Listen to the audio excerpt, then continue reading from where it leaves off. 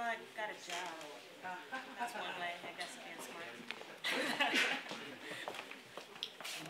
Where are you from? Wisconsin. All right, we're going to jump this building movement dialogue off. Welcome. My name's RJ McConney. I'm the co-producer of Foundry Theater. This is part of a series called Devising Freedom, where we're looking at the prison industrial complex, past, present, and hopefully something else that's in front of it that's actually leaves us safe, actually leaves us free, all of that. For this dialogue tonight, our moderator is Michael Primo. He's right here.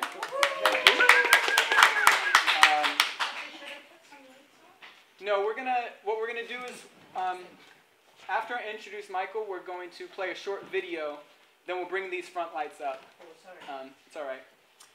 So Michael's a great moderator for us because he's both in the theater making world. He's currently the producer's chair with the Foundry Theater. Right now he's doing work called Sandy Storyline, which is facilitating people telling their stories, their experiences around Hurricane Sandy. But it's also something that can be applied across experiences. And then on the other half of it, Michael's been very involved in different campaign work, movement building, and bridging the arts and social justice work. So thanks for being here with us, Michael. Yeah, it's glad to be here. Should we jump the video off first? And then maybe? Yeah. Okay, Sounds we'll good. do that. Great.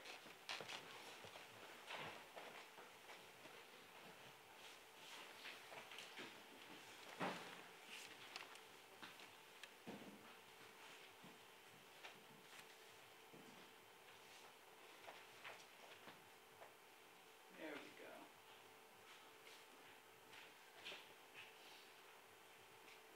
Believe it or not,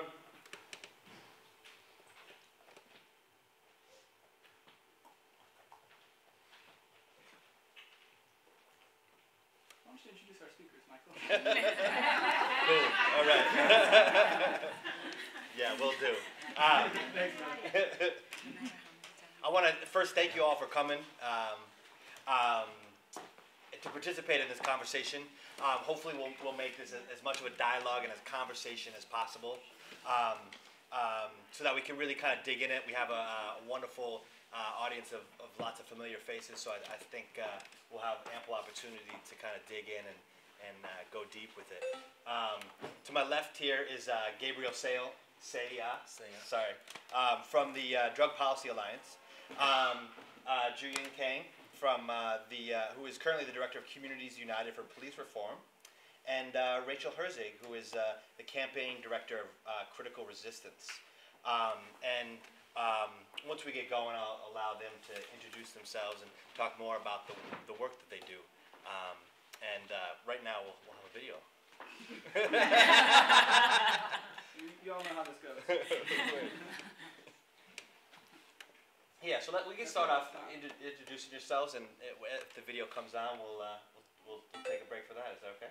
Sure, I think we're good. We're good? No, we're good? Cool. Yahoo! Cool. Yay.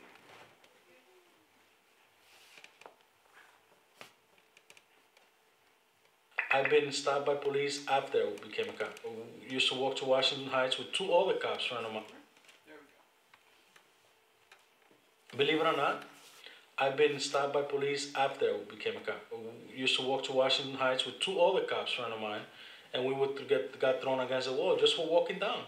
I'm not saying don't stop the criminal. I say don't stop the innocent people.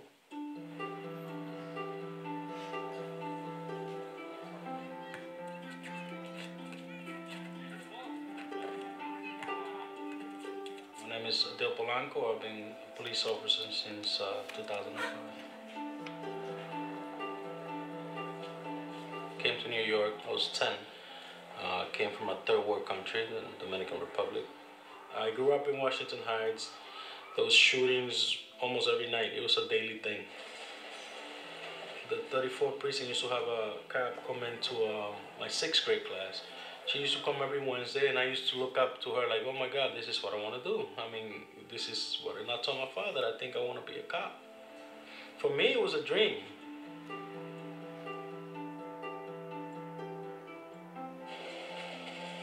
In 2009, the commanding officers require us to have a 120 and 5 quota system.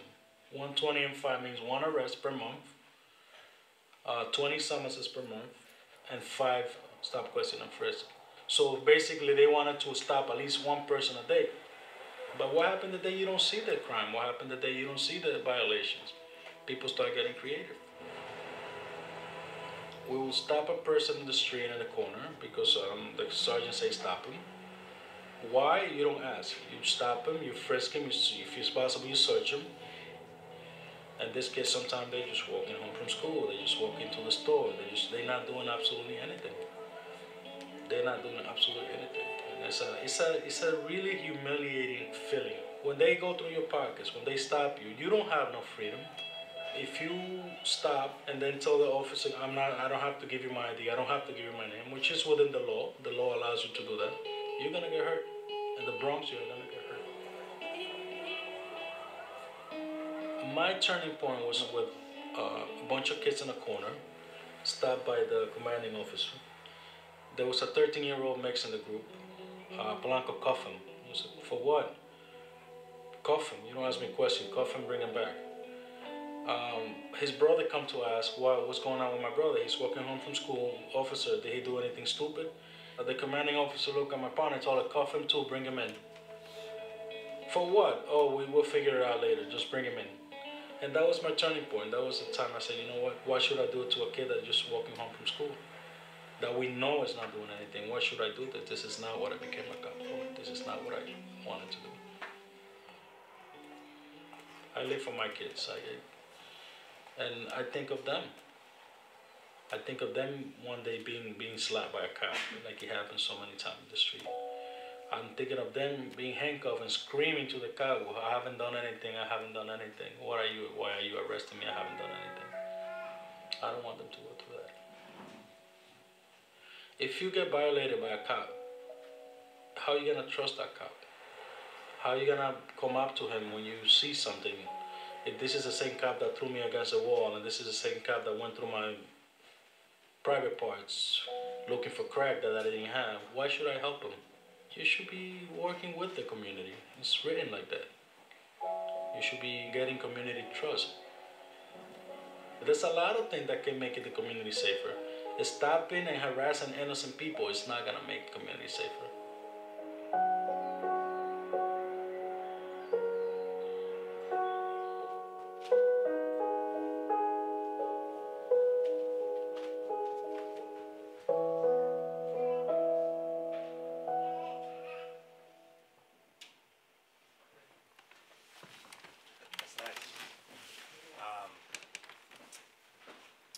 So again, thank you for coming.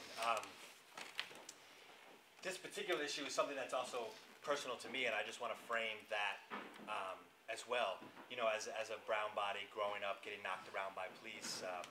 Last spring, I was on trial for my political activity and looking at 7 years, and the police straight lied every step of the way, and was only acquitted in front of a jury. My lawyer said this, her mentor had said to her that once that there may not be any justice in the justice system, but you can occasionally find it in a jury.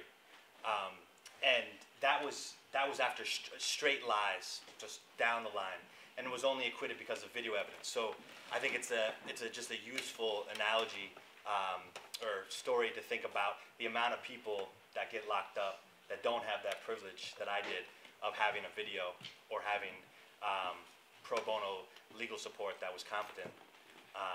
You know, so it's a pleasure to sit and build with these folks and you here who came out here today to talk about this.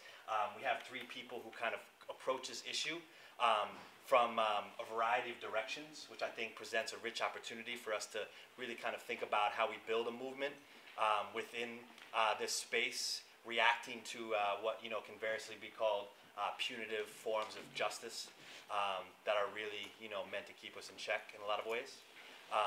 So I'm going to invite our guests here to introduce themselves and the work they do, and then we can move into a discussion around how these particular issues that they work on intersect, so we can collectively think together as we build together. Gabriel? Yeah. My name is Gabriel Sayegh. I work at the Drug Policy Alliance. It's my colleagues. I'll say it louder. My name is Gabriel Sayegh. I work at the Drug Policy Alliance, and I see some of my colleagues and former colleagues here, which is nice. We're a national organization of people working to end the war on drugs. We're based here in New York. We have offices around the country. The team that I work with here in New York focuses on changing policies and practices here in New York City, in Albany for statewide action or activities, or policies and so forth, but also in jurisdictions around the state. So we're increasingly working in cities like the city of Albany, not just the legislature, thankfully, and Buffalo and Ithaca and other places. And so the work ranges from things like sentencing reform issues to syringe access and syringe exchange, overdose prevention to effective youth drug education programs, a lot of work around marijuana policy specifically, which I can speak more about later, but it runs the gamut. And we work actually in coalition with groups. We're part of CPR, which we'll talk about, and have worked with critical resistance, and I'm really pleased to be here. I'm Joo-Hyun, and I work with Communities United for Police Reform, and I see that some of my bosses are in the room, meaning the leadership of our campaign. We're a multi-sector, multi-strategy campaign around the city that includes a number of different types of organizations, including grassroots, community-based organizations, legal shops that do litigation, policy advocacy groups, researchers. But most importantly, our leadership is really grassroots groups that are coming from affected communities.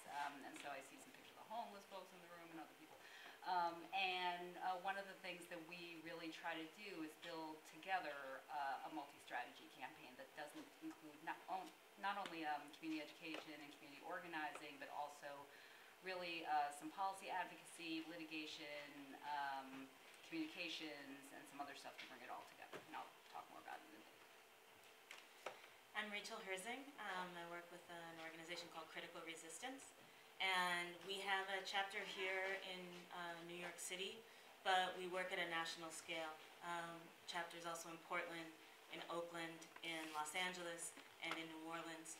And the organization is dedicated to trying to figure out how to eliminate the prison industrial complex entirely. And we do that through campaigns and projects on the ground that I'll talk about at more length. That's great. I think a lot of times in this work, there's a lot of jargon, there's a lot of words that we use collectively, and sometimes we know what they mean, and sometimes we pretend like we know what they mean. I'm curious if we could speak to this word movement a little bit, and I'm curious how the three of you, in particular, define movement and what a healthy movement looks like. And then in that question, I'm wondering if you could also sort of use that as an opportunity to talk a little bit about your work and how you might, how that relates to sort of strengthening the work you do by working with other folks in the sector or perhaps not out of the sector.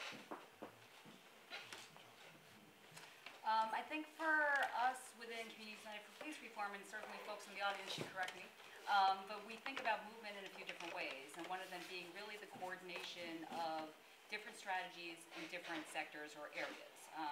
So all around a common goal that we're trying to achieve together. And for us, that means that CPR is a campaign that's part of that, trying to build a much broader movement. So meaning that people, ideally, that it's mass enough and big enough so that people who are not parts of organizations feel like they're part of something broader and bigger. And I think we saw some of that in the past year in 2013 in New York City.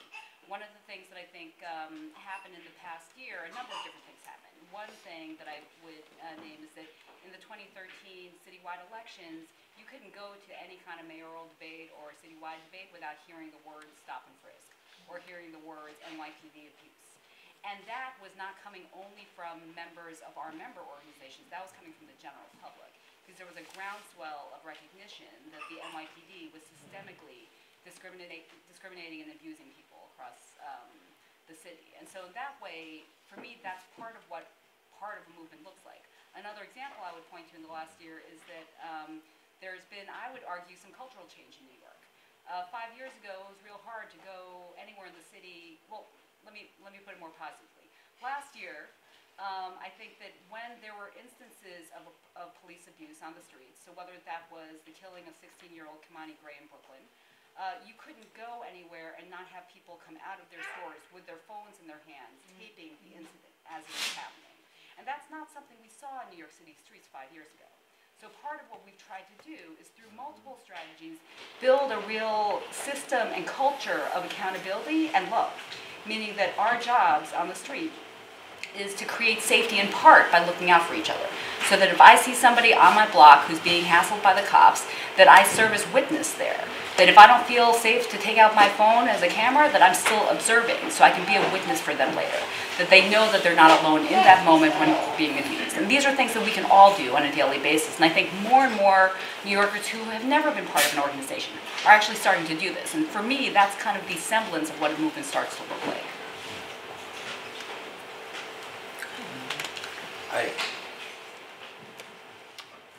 The changes that Joo-Hyun is naming that happened here in New York City are, I think, fairly profound, and we probably won't be able to fully appreciate it for a while until we have some sort of historical perspective. I mean, some of us, I think, will appreciate it now, but I think the full weight of the significance of having this type of shift is something that may take us a while to really digest. Because if you think back, 20 years ago, or even 10, the national conversation around these issues, to the extent that there even was one, was largely defined by things like getting tough on crime, by getting criminals or drugs off of our streets or out of our communities. Something that that we will sometimes use in terminology like the war on drugs or a system of mass incarceration that's been decades in the making. And so when President Nixon launches a war on drugs in '71, and Reagan builds upon that, and there's this whole expansion of the use of prisons and jails in this country in a way that's unprecedented in humankind or human history, to the extent that we have 2.3 million people in prison and jails, which is a somewhat meaningless number because I don't think we really comprehend it. It's like everybody in Manhattan on any given day, the people that live here. If you consider there's 10 million people roughly incarcerated in the world, that 5% of that population is here in the or 25% of that incarcerated population is here in the U.S. It's like, I don't think we begin to digest what that really means. And so to be in an environment where so much of what anything related to safety or justice, the definitions of what that would look like, is so oftentimes related to cages and to police and badges and guns and penalization and criminalization, to now be in a scenario where, as Joo-Hyun noted, you have the election of the mayor of the largest city in the country and one of the largest cities in the world, who wins because he runs on reforming the largest police force in the world, is not something that just arose out of nowhere. It is an expression of a whole bunch of things that have happened that are small and large alike, and that are beyond any one or two organizations alone. It has to do with a whole range of things. And I think, so to me, like Michael, to your question about what does movement mean, it's that thing that's really hard to replicate, but we're always trying to get to.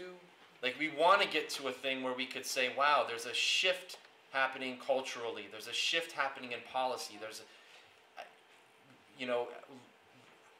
regardless of how limited the reforms may be at the federal level, the fact that there's a president of the United States and an attorney general using the terms mass incarceration, that is the result of movement, right? You don't get a president to use that term. They didn't just adopt that. They did it because folks worked for years in isolation and obscurity and ignored and against great odds to popularize a term that's now being normalized and mainstreamed by the president. So I don't want to overstate what that means. It doesn't mean we don't have a problem, but we also shouldn't understate the value of that and what it reflects. And I think that I want to get to more of those things that are about transforming cultural, political, economic circumstances that I don't know a formula to do that other than doing the work in conjunction with a lot of other people in a lot of other places doing the same thing, or doing their own thing, but in a way where we say like, oh, let's keep this thing moving along. But that's what most inspires me right now about where we are, is whether we're a person who just came into this and said, oh, look at all these problems, this is, how did we get here? Or people who have been doing this for 20 years to help us get here. I think it's an exciting moment because there's some opportunities that we hopefully will be able to realize, but they probably won't come without sustained organizing. So, yeah, I mean, it's interesting. I was going to start in a different place, but sitting in this room actually is a good example of movement building to me, because I'm seeing all kind of people that I worked with while I lived here 15 odd years ago, or whenever that was, and people who I have worked with since that time in a variety of sectors. So some people on imprisonment, some people on policing, some people on like cultural work or putting out a periodical, some people on anti-violence work, right? So it's really, really interesting to me to be sitting in this room, because I think it's a reflection of also the ways in which the organization that I work for has this kind of big tent approach to doing our work, right? So I was on the way down here walking past, I walked past the Quaker House on like 13th and 2nd, the Friends building, and I haven't been by that building in a very long time, but that was the office for a conference that we held here called Critical Resistance East, CR East, back in 2001. And that was one of two kind of convenings that helped start our organization. There was another one in 1998 in Berkeley, and then this one here. The office was here, and we held it uptown at Columbia. And those were really to do a couple things. The first one and the second one, really to kind of take a temperature of the landscape of organizing, activism, but also what is the changing nature of the prison industrial complex 10 years on, 20 years on, since a lot of people had gotten together before. And also to figure out, okay, in the room together, what can we do to imagine what kind of taking this thing out at its knees might look like and require. And out of those convenings, we actually got enough push that we decided to form ourselves into an organization, right? So we had been kind of a collection of individuals working in different ways across the United States, largely convening based, and we understood that we were hearing from people inside of that work that they wanted a bit more infrastructure and a container that could sustain over time some of the ideas that had gotten raised there, and a more concrete way to apply that to work on the ground. So we have a value, the people who started the organization, we had a value on organization, right? So rather than a collective of individuals, which sometimes can be really useful, also the utility of organizations, and then organizations joining forces and kind of scaling out that way. And so we've been at that as an organization for the past 13 years. And we have a very, very broad vision of abolishing the prison industrial complex. And I actually want to define how I use that, because I feel like that's one of those ones that people use a lot. And so I wrote down the one I like the best that I've been using recently so I don't get it wrong. But when I'm talking about it, what I normally mean is the symbiotic relationship between public and private. Public is important in this, not just private. Interests that employ imprisonment, policing, surveillance, the courts, and their attendant cultural apparatuses as a means of maintaining social, economic, political inequities. So I'm not talking about mass incarceration only. Large-scale imprisonment is certainly a piece of the puzzle. I am not talking about private industries making a profit.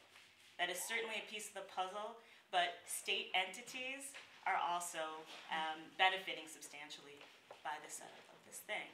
I am talking about kind of the the complex part of it, right? That's what I'm the most interested in, is the kind of intersection and the symbiotic nature of all of that that gets employed to make us think we need cops to stay safe, even if they're good cops, right?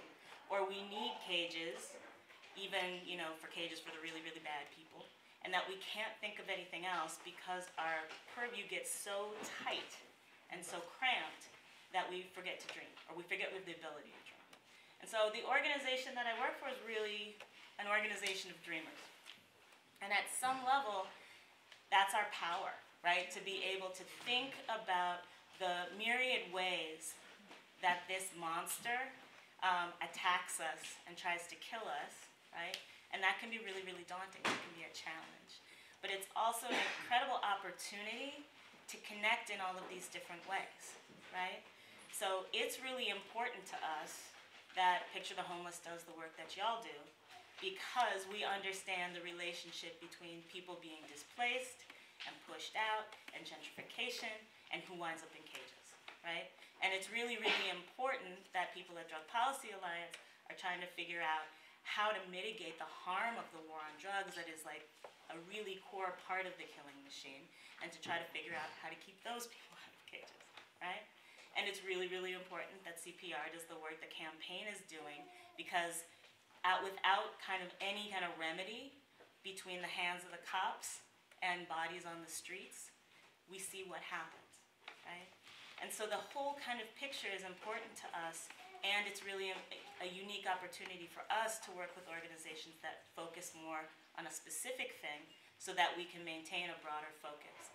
So we work nationally, like I said, we have chapters in these different places, but the idea is to also work locally. So the individual chapters identify and work on some of the articulations of the prison industrial complex that are the most particular to where they are, the most acute, or a good fight. They pick good fights that are local. And then we look at those all together to see how are we sharing strategies, how are we fighting the beast at kind of all of these levels. And so for me, movement is a little bit of like the family that we have, how we recognize each other, right? From the places that we work, but it's also our ability to kind of operate at different scales and in different ways. That's great. That's beautiful. Thank you. Yeah. And that's also a great segue to a question I was going to ask a little bit later, but I think it's a perfect way to kind of frame it. And building on what you're talking about in terms of like looking forward, the dreamer aspect, right? And you touched on, 1971, 72, early 70s being the beginning of the war on drugs. Around that time, it was also when the Powell memo was written, which is that document considered to be sort of the framing document of what would become neoliberal capitalism, which definitely is the sort of economic sort of like foundation of many of these social problems, these approach to what would otherwise be health problems, perhaps, if we lived in a different world. And so I'm curious if you could share with us as you look ahead. So we'll use 40, since the Powell memo and the war on drugs was about 40 years ago now.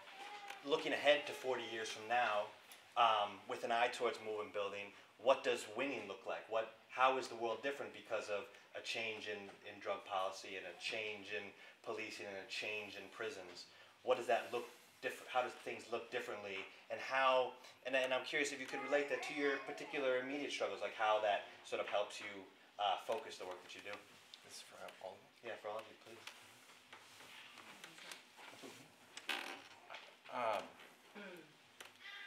These are easy questions.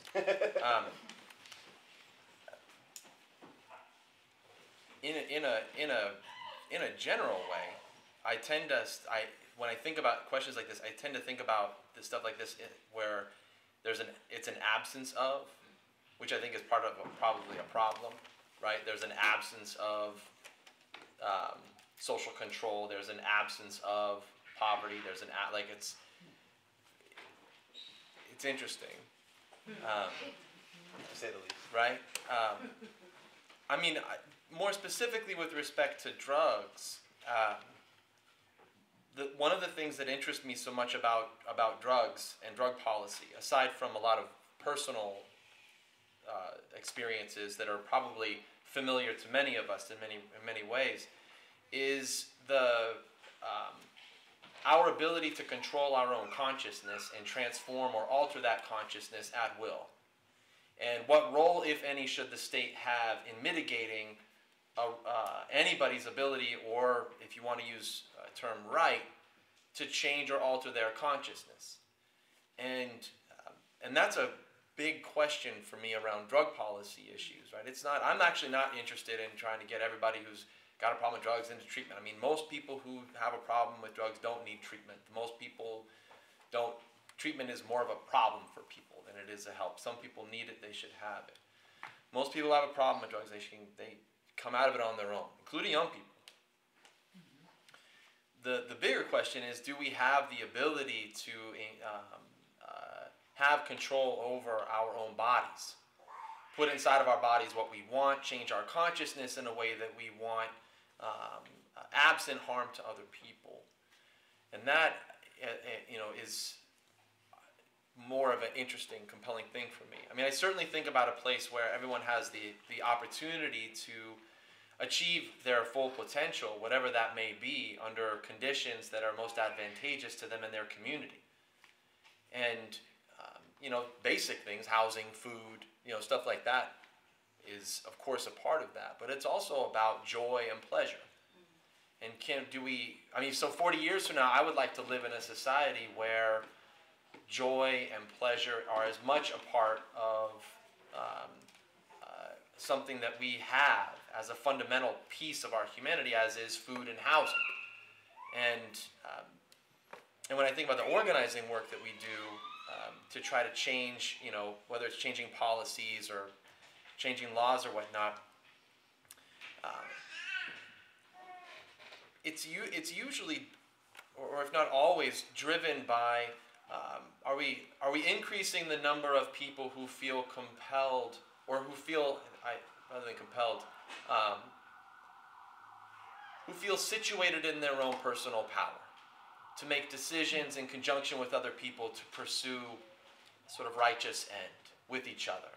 And if we end up doing, whether it's a policy reform thing or a coalition thing or an organizing thing, there's always something fundamental about that. Like, are we building out, are there more people who feel capable of engaging and organizing for justice? And I think ultimately where I'd like to be in 40 years is in a place that's defined by a process like that, where people can come together and say, we are living in a place that we all help define and build together.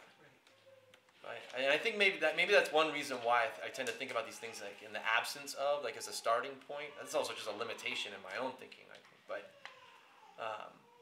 I like stuff like this. Like when we're getting together in places like this, or going to events or working with folks in groups to try to change things.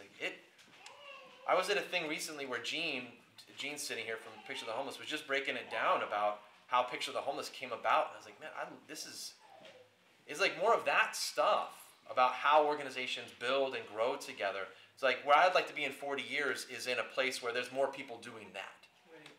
Right? And I don't know exactly what that looks like other than like an absence of certain things, but certainly more of that, right? Like more of the histories of the pictures of the homelesses and I want more of that in 40 years. I think what I want to start by saying is that I'm just really loving the conversation. I kind of want to just ask both of you a bunch of questions, but that's really selfish. And so first, I also actually want to ask two questions of you all as the audience, just because we don't get to really know you during this as much. So one question is, how many of you are artists? And how many of you believe in liberation? Wow, less liberation than art. That's already something. So I'm starting with that in part because I kind of want to go, to answer the question, I want to kind of go backwards and then forwards. So backwards, if we go to the 70s, I think the other thing that happens in the 70s in this country is really serious, systematic disinvestment in public infrastructure. And what I mean by that is that the public schools get disinvested in, we disinvest in healthcare, so it becomes not only more privatized, but really nobody can afford it. We disinvest in actually public housing or any kind of housing that's affordable, and we create basically we dismantle anything that's looking like something like a social safety net. And I feel like that's such an important backdrop for us in terms of understanding where we are now and why we have something called the prison industrial complex that's so embedded in every part of the apparatus in this country, the way that Rachel described. Then if we move forward a few decades to, let's say the 90s, mid-90s, and I'll use policing as one entry point, not to say it's the end-all, but just one window to look into. In the mid-90s, we were in a city where the NYPD was killing young men of color pretty regularly with impunity, or without impunity. I never get those words right. But basically without any kind of accountability. And so we can name many of those names in this room, I'm sure, Anthony Baez, Patrick Dorisman, there's many, Anthony Rosario, Hilton Vega, Yongchin Huang, the list goes on. And we go into the late 90s and it continues. And then some of these names become more nationally recognized. So the torture of Abner Louima, the killing of Amadou Diallo with 41 shots. And at that point in the late 90s, early 2000s, nationally, there's a conversation that's happening where at the highest levels of government and in people's living rooms or what have you, people are talking about racial profiling and how it's probably a bad idea. And I say that sort of jokingly, but not. It's an incredibly serious issue. But what we saw was that, ironically, in 2001, there was a World Conference Against Racism that actually many organizations throughout the U.S. and also around the world participated in. Coming back from the World Conference Against Racism in Durban is when 9/11 happened. And after that, it became pretty impossible for a good period of time to publicly criticize law enforcement with any kind of credibility for a number of different reasons. And I'm not saying that lives should not be lives lost shouldn't be mourned, but the conversations that were possible at that time as surveillance just exploded, changed our context for almost a decade probably. So in New York City, using this location as one example, we shoot forward to the late 2000s and the killing of Sean Bell right before his wedding with 50 shots. And at that point, we're not even shocked by 50 shots anymore because the number of shots no longer mean anything to us. And so that's in some ways some of the resurgence of the local police accountability movement in that period of recognizing that, you know what, enough is enough. We really have to move past and try to attack what this monster is, as Rachel described it. And we're moving forward to now, and we're in a moment, so today, how many of you have heard of Cicely McMillan? So Occupy Wall Street, it happened in New York, was one of the places it happened. She was an Occupy Wall Street protester who was groped and basically sexually assaulted by an NYPD officer. Her right breast was groped. She went to trial. She was convicted at trial. Sentencing was today. It could have been up to 7 years. It ended up being 3 months and 5 years probation. And we can debate what the merits or what's wrong with that verdict, et cetera, et cetera. But that, in some ways, I want to juxtapose that that instance of today and that injustice with Ramarley Graham. How many of you heard of Ramarley Graham? So, young man in the Bronx, he was killed when he was, I guess, 18. 2 years ago, he was walking home. He actually got home, went upstairs in his mother's house, and he had been profiled by some cops on a corner who claimed that they thought he might have a gun or a weapon because he might have adjusted his waistband.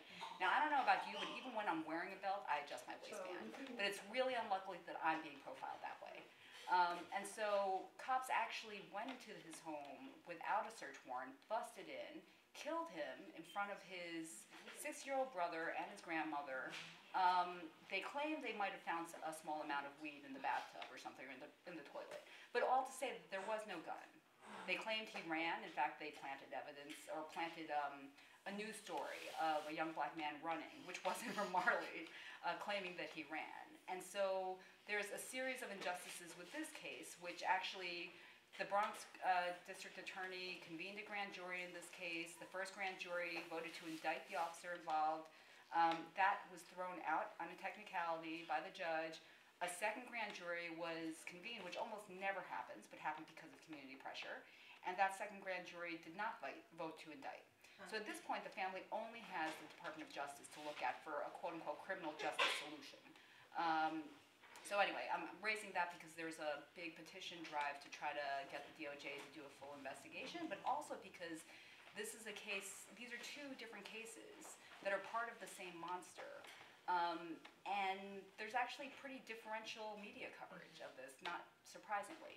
And I don't blame Sicily, and we shouldn't, I don't think, blame Sicily for this, but it shows what it means. And you shared your story earlier of what it was, that you were fortunate enough to have good counsel, to be able to do, to go to trial. And not everybody does. And so part of the system we're in is one where we're still seeing young people basically being killed by police without any accountability, without any system of accountability. And so our work in terms of the local police accountability work has just begun. We have a lot more to do, but I guess in part I raise these because I think that when we move forward 40 years, where we need to be, I think, is whatever we dream right now. And that we need to actually not only have those dreams 40 years from now, but we need to be dreaming today how we act today to enable that future in a really concrete way. I mean, organizations, a lot of organizations talk about quote-unquote strategic plans or like 3-year plans or 5-year plans. I feel like we need a movement plan, like a multi-decade movement plan, where we all actually carve out, you know what, these are some things we're gonna do, and we take it with that much seriousness. The level of resources that many individual organizations put into strategic planning or whatever, financial controls, blah, blah, blah. I'm not saying that's not important, it's important, fine. But we need to actually put that level of intentionality into a multi-decade plan to build not only a movement, but to win. To really not only win certain reforms, which, you know, Community United for Police Reform worked with a number of organizations to support the council to pass 2 pieces of legislation last year. That's great. It's not enough. We've got way more to do, and I just hope, and part of my dream is that we not only dream about, like, being able to envision ourselves with joy and pleasure, but also that we are so intentional that we can't lose. And I feel like that's the irresistibility factor that we have to, I don't know about infect ourselves, but we have to make sure that everybody around us knows how irresistible it is that we're going to have a different future, and we're going to create it now. The freedom plan. The freedom plan. So what winning looks like to me is self-determination. That's an easy answer. That's what winning looks like.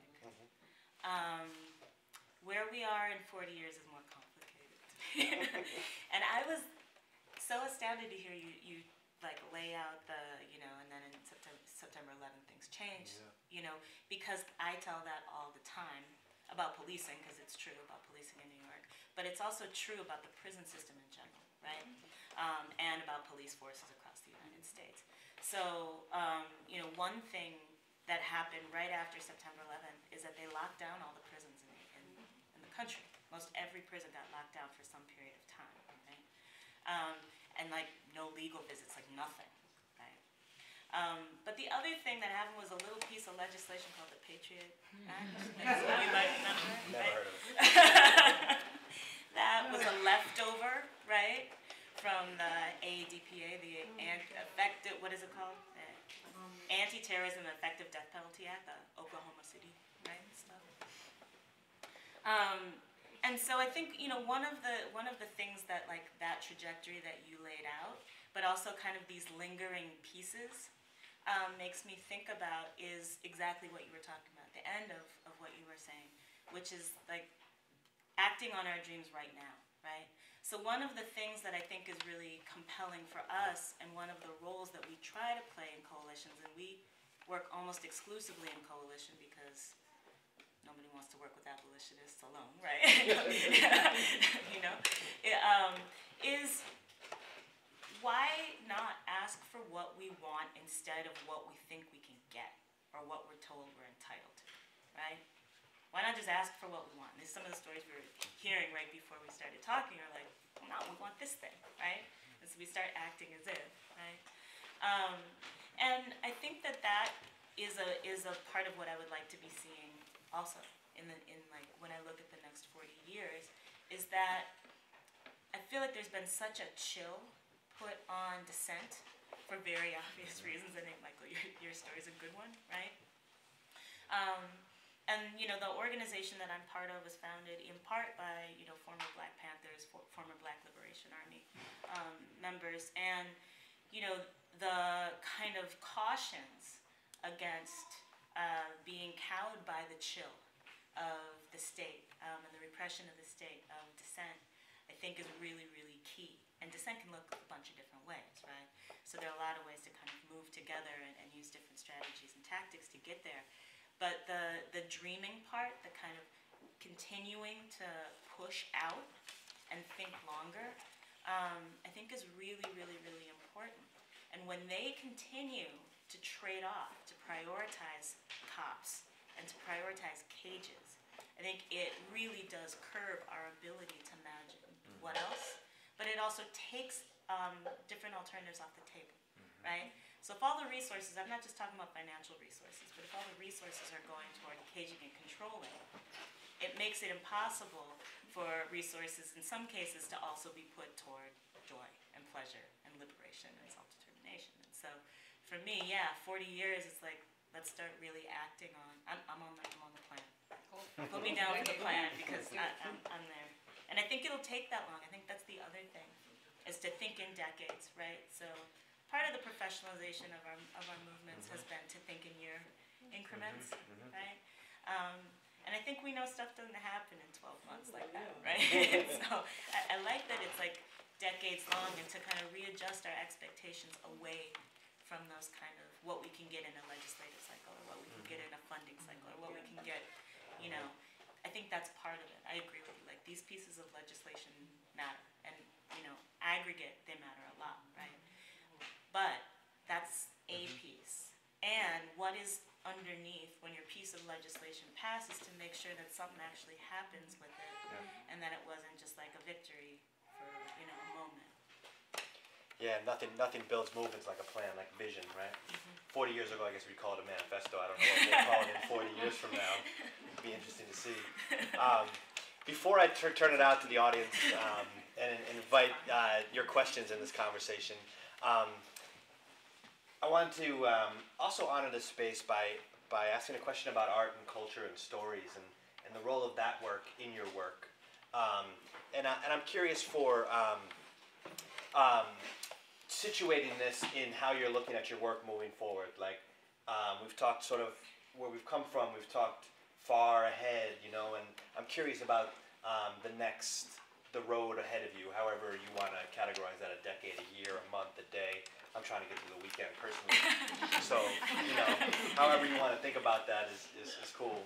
But I'm curious of that role, the role of stories, the role of art, the role of culture in your work. I know, Rachel, you worked a lot with stories, and you were talking a little about this earlier, but especially from the perspective of engaging with artists, engaging with people who identify themselves as art makers, but not necessarily.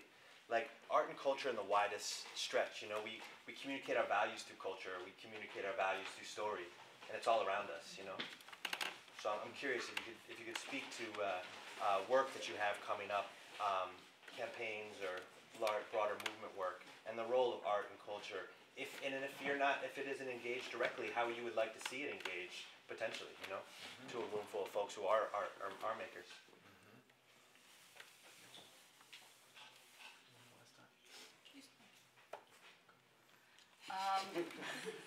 You saw that, right? Not me, not me. So, I think, first I would start by saying that we were actually talking a little bit about this question before, so you would think that we would all have prepped the answers, but that's not true. But where I would start, I think, is just recognizing that historically, most of our communities, the resistance movement, that's art. That's actually what has changed people's minds. Like, if we look historically, what changes people's hearts and minds is not somebody talking for 20 minutes about some wacky stuff, but it's about connecting with people's hearts. And that's actually, it's not just a tactic, it's a strategy. And it's actually part of what movement building has to include and integrate. Having said that, what I will say is for CPR at least, we have a lot more to do on that front. And I would say that that's probably one of our biggest challenges right now in terms of not doing more integration. So pieces like this one that you just saw, the film, was produced by Firelight Media, which some of you probably know. They're this amazing filmmakers organization. And part of it was because we need to tell stories. That even passing legislation, part of what we need to do is be able to tell stories of ourselves, of each other. It's much more effective for this young member from Make the Road New York, whose name is Taekwon, to be able to tell his story in another clip that we have, where he was stopped over 60 times before he turned 18. To be able to talk about what that was like, what that meant, and how that didn't make the community safer. To hear his mother talking about that story, and for all of us to be sharing some of those stories. So I feel like the storytelling piece is critically important. Some of the ways that we do use that we're able to include art within our work right now is actually, I would say, through some narratives. So we do Know Your Rights trainings. Many of our organizations do Know Your Rights trainings in terms of interactions with the police. And a number of groups have done murals, Know Your Rights murals in communities where, and Picture the Homeless worked on one in Harlem, and where it's not just the organization, but it's whoever wants to in the community gets together to come help paint this mural that an artist is commissioned to work on and to develop and design. And for us, a lot of that is also about reclaiming public space, to re-envision what safety would look like. This is not exactly to your question, but I did want to make a plug for something called the Joint Remedies Process, which hopefully will come one day. There was a stop and frisk trial, federal class action lawsuit last year. Some of you might have heard of it, where basically the NYPD stop and frisk program was deemed unconstitutional by the federal courts. There was a series of remedies ordered by the courts. Not one of those things has moved forward yet. It's stuck in court right now. So even though the mayor has said that he has the intent to withdraw his appeal, the court hasn't ruled on it, and the police unions are battling it. So once that stay is lifted, which I'm actually sure will happen, we have the opportunity to actually dream about what community safety could look like in New York without this abusive stop and frisk program. And that's something that we would want everyone involved in. That's going to require not only folks to think about policy and reform issues, but also think about what it means to be safe in our communities with each other. And what it means to not have to rely on law enforcement as a primary way to maintain safety. So I want to put that out because I feel like there's a lot of ways to be really creative with that, and we really want the help to do that. I'll give you a handful of examples, and I'll try to do it briefly. We do a lot of storytelling and story collecting inside of the organization, and it looks a little bit different in different ways. There are 3 projects that are going on right now that involve interviewing or story collecting. One is happening here in New York City, and the chapter here is talking to survivors of Attica prison to just talk about what conditions were like in Attica, and to help build a case for the state of New York to close down a maximum security prison, right? But also just to kind of add a body of evidence to like what conditions are like and what it is to survive those conditions. And Brian is here if you want to talk to him more about that. In Oakland, the chapter there effectively won a campaign against gang injunctions in our coalition there, which I could not be happier about. It's a very big deal. But coming out of that campaign, they really were like, we don't want to keep fighting the cops. We don't want to keep talking about how much we hate the cops. We actually want to build what we want, right? And as a way of, helping make the cops obsolete by building things instead of no, right? Because we spend a lot of time saying no. And so one of the things that they're doing now is some research for a campaign they want to launch, and they're talking to residents across the city of Oakland about their interactions with cops, but also about where they like to spend time in the city and why, what's there, what's appealing to them, and then also if they could put resources into making the city safer, more secure, what would they build? Anything. And then the idea is to start to develop some community projects based on the interviews that we did with people. And then also, we have a brand new chapter in Portland, Oregon, and they're interviewing people across the city to learn more about the history of anti-PIC work in Portland. So we use it a lot, and it's a big part of the practice that I have in other areas too. I also wanted to talk about murals. Part of the fight against the gang injunction was a cultural fight, as a big, big component of that campaign. There are 2 people who were named on this injunction as blights, as nuisances, public nuisances. That's what a gang injunction does, names you as a public nuisance. And these guys were called the worst things by city officials. It was unbelievable. I mean, they were called the worst of the worst and menaces and all of that. But the city attorney called them bullet magnets to their faces, right, in a public setting, right? So 2 of these guys were the insult to injury on this one is that one of them actually had been shot, right? And the guy didn't know that, but they decided that they were tired of all of the kind of bad talking that they were hearing about themselves. And they also were like, we know our neighbors, we want to do something in our neighborhood. We're tired of fighting them but not getting any resources. And so they decided that they wanted to collaborate with a local organization to do a series of mural projects in the neighborhood where they live and is this injunction zone that they were policing. And so they made plans to do these murals, and they did, I think, ultimately a series of 3 or 4 of them.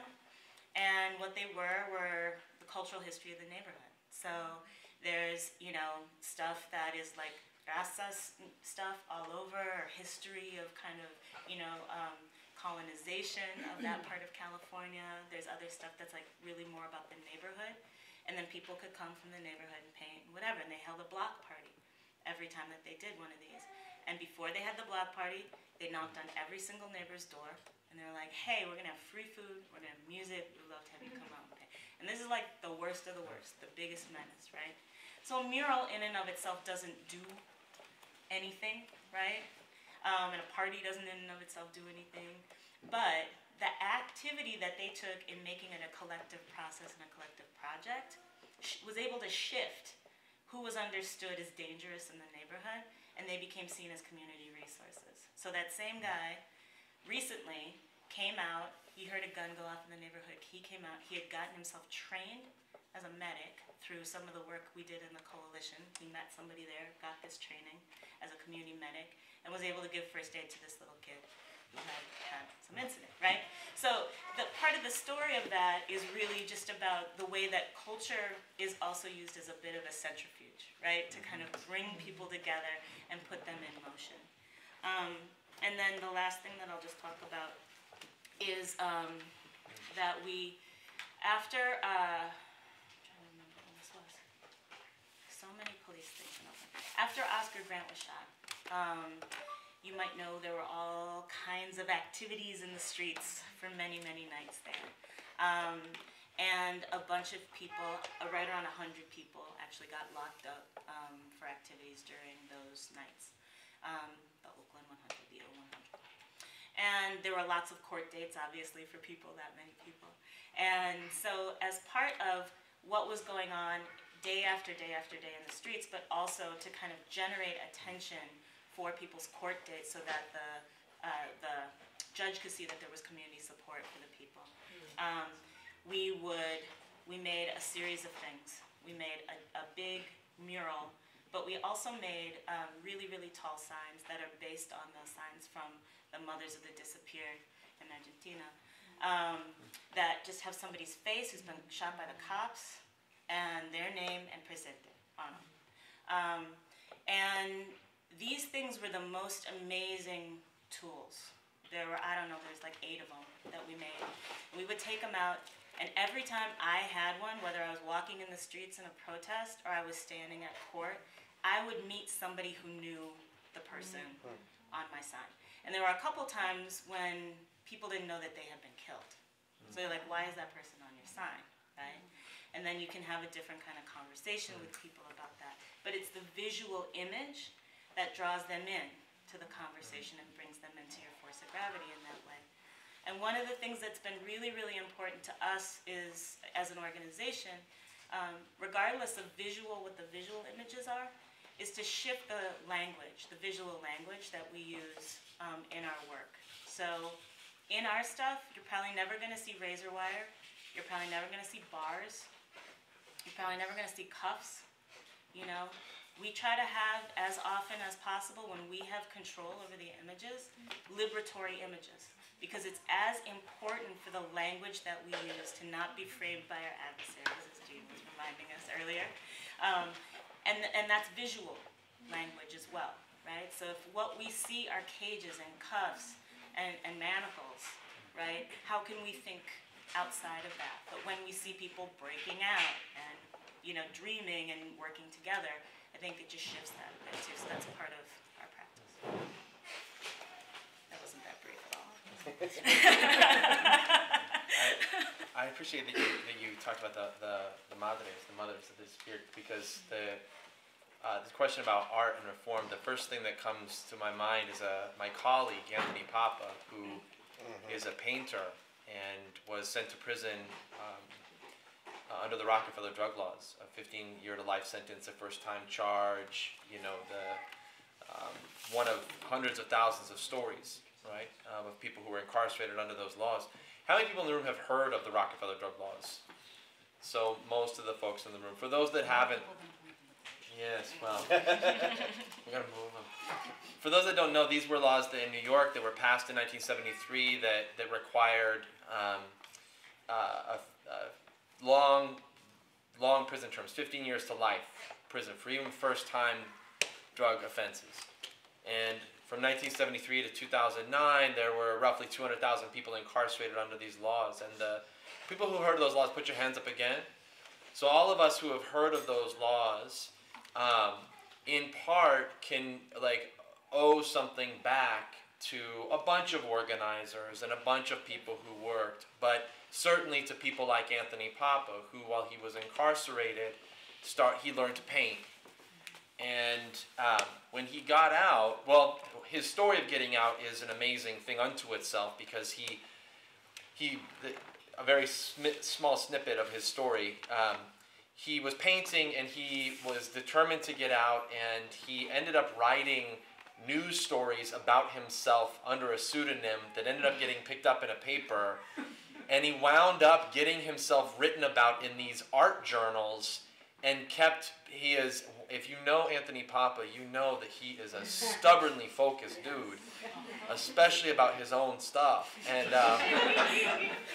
he got his painting into the Whitney Museum of Art, a self-portrait of having been while he was incarcerated, and he used that to leverage clemency from Governor Pataki in 1997. Now, when he got out and hit the streets, he joined up with this other artist, this guy by the name of Randy Credico, who is a tough cookie to deal with. There's no doubt about it. But Randy had been a comedian during the Nicaraguan Revolution, the Sandinista Revolution. Randy was going down to Managua and was doing essentially comedy to raise money for the Sandinistas. He had a trajectory where he was supposed to be like a super hot star, but he pissed off Johnny Carson and it killed his career. Because he went on the Johnny Carson show and had made leftist jokes and had joked about Reagan, and Carson basically killed his career. And so he started doing movement work. So Randy and Papa they took a page from the Madres in Argentina, and they started to hold up signs of people who had been disappeared off the streets under these laws, in a period of time where we weren't really, as a society, questioning whether or not it was right for having somebody behind bars. If they were behind bars, they must have done something wrong, right?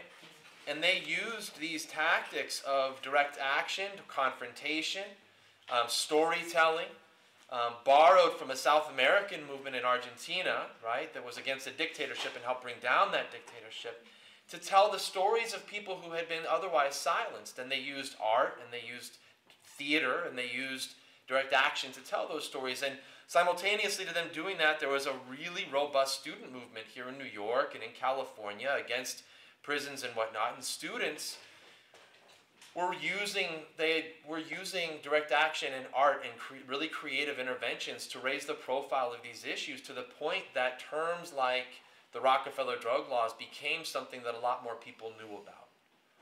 And that, and then there was a whole bunch of other stuff, of course, that was going on. You know, there was all the data that was produced and the reports that showed that stuff didn't work, and the court cases and all that stuff as well.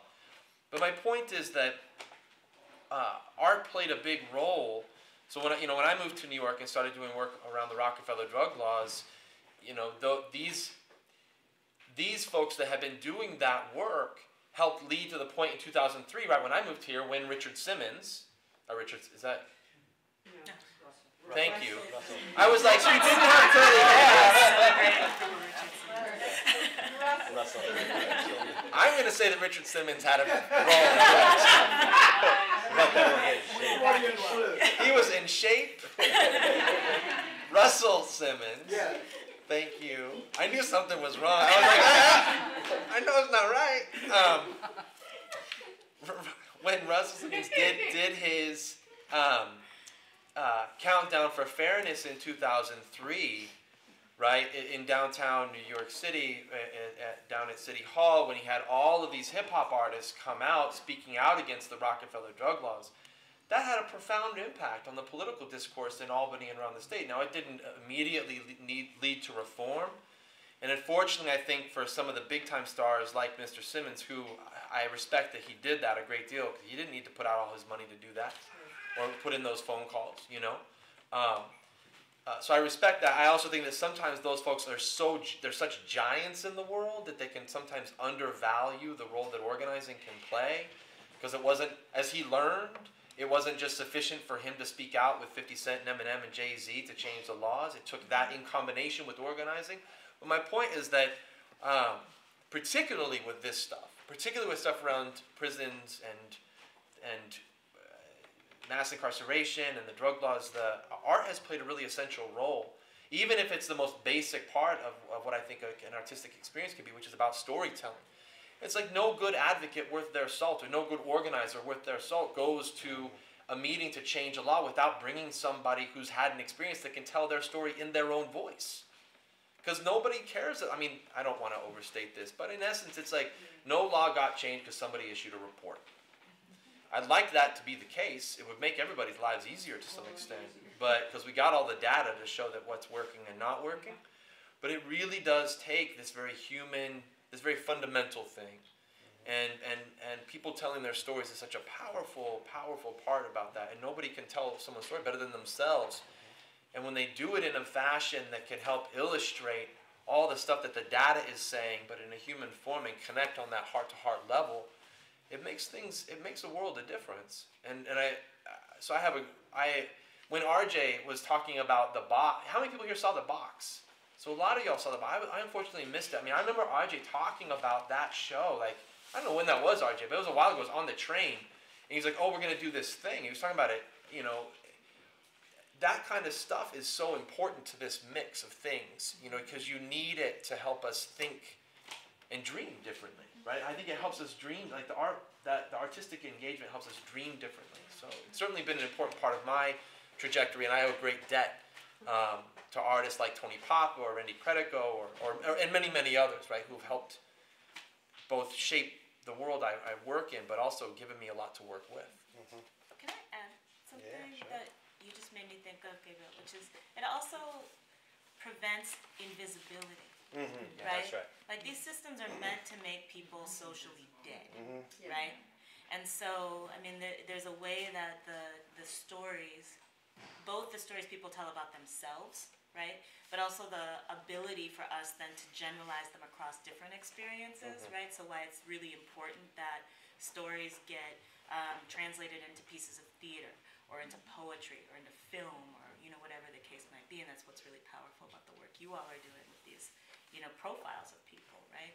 Is that, it's designed to make us invisible and alienated and silent, right? And those stories, I really appreciated the way that you told that, because it's like, no, it prevents us from being silent. It prevents us from being invisible. I think I also want to add that it's a process moment for us too. It's not just, I feel like what's been so impactful of the stories you told, any of the examples of inspirational art and culture within our movements is that it's not just what that one product is, but it's the process of retelling that story, or it's the process of that mural being on the corner and people still going by that corner and talking about what just happened to them. Yeah. And it's the process of folks being transformed on a daily basis, being able to have a common communication piece that we just don't often have. So I feel like that the longevity of the process of really good art is part of what actually helps us move movements. Mm-hmm. Yeah, I think that's really important to underscore. They can't underscore that enough, that process piece. And in a lot of ways, that's the sort of exact opposite of this neoliberal capitalism where in punitive justice is you do something wrong and there's something, then there's a response for that, but there's no acknowledgement of process. And also a challenge for our movements that many of us, have spoken to is not a deep enough recognition of the process of the evolution. Right? So I'd love to invite some questions from you all. We're going to take about 3 questions, stack them up, and point them to these folks. And I forgot to tell y'all beforehand, but I also want to invite if any of y'all have questions for each other, we'll stick those in our stack as we go along. Now y'all know. But if there's any questions that any of y'all have. Is that a question? Yeah, it's a question. I don't want to see if anybody else has one. I think Okay. Judith? I do have a question. I've done a lot of work in prisons. I know Tony really well. And do you see, I'm impressed by all of your comments about the convergence of all the different things that help change language or change a law, right, the activism. And do you see, are you doing things in prisons also? And I was just thinking about some corrections officers that I know and being at Bedford Hills and what that's like in a maximum security women's prison and seeing the women that continually on a weekly basis do these incredible art and teaching projects. And, you can't bring everybody into a prison, but you can kind of bring the stories out so that people who haven't been in get a sense of that. And I'm just curious if any of your organizations are doing things in collaboration with prisons and youth detentions. I want to take two more. We'll stack those up. I'm not sure if everyone heard that question, but correct me if I'm rephrasing it right. But it was a question about working inside. If you do any work inside prison and the role of art in that work inside, and that relationship between that inside work and the outside community. Is there any other questions? Yes. I guess everything you guys spoke about is something I feel passionate about, but the question is, how do we engage students to be part of this conversation? Because a lot of the time, the students that I find are interested in these topics end up being all very in one major, so it'd be like either they're in political science or sociology, and they want to concentrate. But this is something that, in my opinion, affects so many facets, so many different disciplines that. And a lot of the time when we tell them, for example, I'm a chapter lead for Students for Sensible Drug Policies on my college campus, and when I tell kids, okay, these are the history of the drug war, this is what's going on, these are the injustices happening, they're scared, and kind of the chilling effect that you spoke about of the state, they're scared to put their name on a piece of paper in support of something that's right, and they themselves may be drug users, they themselves may, be along that line, but they are afraid to put their name because, and rightfully so, NSA revelations and whatnot, but they're scared to, I guess, sign a dotted line and say, I support changing this, even if they may not be themselves drug users or may never encountered the prison system, and they know the injustice is going on, they are afraid to say, and to stand up and speak up, and, it's important to get people like ourselves in this room talking about it, but I think really making it a national conversation that spans, beyond just us is important as well. Mm-hmm. Yeah, thank you. I want to acknowledge that this is also beautiful that it's a multi-generational conversation alone in this room. So I give thanks for that.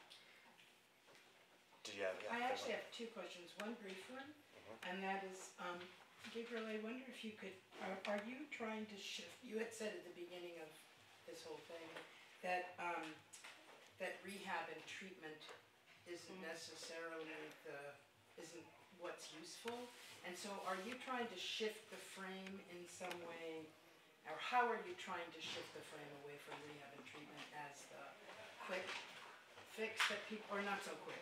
That's a brief question.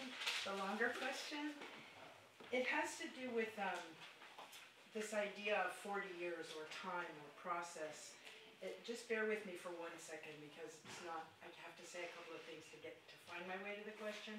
But suffice it to say that I think I was really excited to hear people define movement. And everybody talks about movement. All of you talked about movement in terms of winning and losing. Or winning. That if... We're not losing. Yeah, you did. And so which is, I mean, why wouldn't we want to win certain things or abolish certain things or etc.? The thing that I puzzle with myself all the time is this idea of movement being attached to those goals versus some sort of ecological understanding of the work that we do that sort of never ends. Because to win something, like I remember when they finally changed the domestic workers law, there was just a whole ton of things to do after that. It wasn't like we won, hooray! I mean, you know, there was like, and so this idea of movement being attached to winning, this idea even of art being stories and attached to movement building as opposed to something that also happens simultaneously in a sort of ecology that is not only a tool. All this to ask, do you ever struggle with the notion of movement, or not even struggle, but wonder whether there's another way for us to think of ourselves organized? Sorry that took so long. Thank you. Where to begin? Yeah. Sure. All right. Yes, working with prisoners is very important. We don't run a lot of programming inside of prisons because it's really difficult to do that most everywhere. The largest number of our people in California is just like not going to happen. Like there's a media ban in California.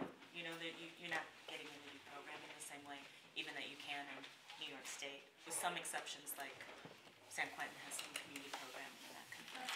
That being said, you know, we have worked with prisoner organizers since our beginning, and we do that in a variety of ways.